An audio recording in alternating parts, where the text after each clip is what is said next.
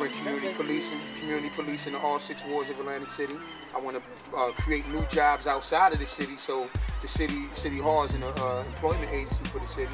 And I want to have a comprehensive program for ex-felons, so that when they come home, they don't got to go back, slinging drugs. They can come here, go through a job training program and get a good job like everybody else. And in turn, that makes our streets safer. And I'm all about the kids. I mean, nobody's going to question my motive for kids, and I always have been, so. It's all about Small. Marty Small from there. Yeah. They can't come to Atlantic City. Some people don't always want to hear the rhetoric, so to speak. I mean, when you challenge, that brings out the best in everybody. I mean, I think it's boring myself. You go to a door, everybody telling you what you want to hear. Oh yeah, you got our support. We with you. We love you. Blah blah blah blah. I'd rather have somebody that's gonna go against me, because that way you can present your issues, your platform, and the things that you want to do for the city.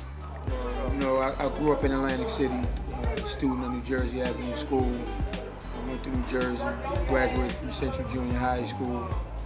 And then I went on to Atlantic City High School, graduated from there, had a little skills in basketball that afforded me an opportunity to advance my education. That's when I went to the Richard Stockton College in New Jersey. Number 9 all-time leading scorer on the court, number 1 all-time leading rebounder, but more importantly, I graduated. Come on, man, that's what it's all about, baby. Power ticket.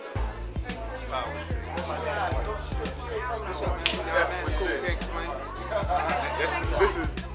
We have AC history to making the first black female Muslim city councilwoman. Then we have national history with Dafiq, the youngest elected city official nationally. Vote Marty. Smalls. Big change. Future's now.